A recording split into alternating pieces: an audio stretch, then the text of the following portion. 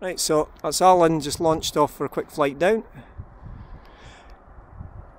So you can see he's pretty well maintaining height there. Okay, he's got a dry wing. Yeah, well, that helps a wee bit. Is that a sports wing or? Yeah. So he's probably got to save the walk, but I could have picked him up from there. So he's likely to fly around. Remember, there, getting lift. So that's another option. That's another option.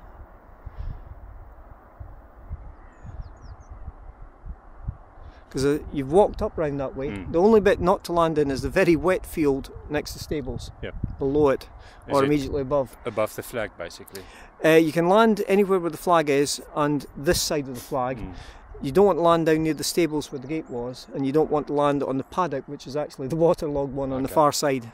Alan is going. Yeah. So Alan's going round to there, and you've still then got the option of cutting across. Now you see the stubble field on the far side.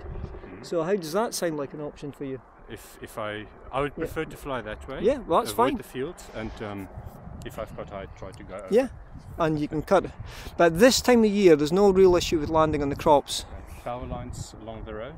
Not really an issue. Okay, they are. You can see, yes. There's nothing there. Only street lights down there.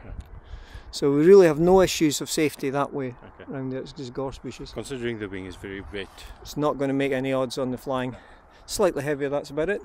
Right, so we'll get you set for launch.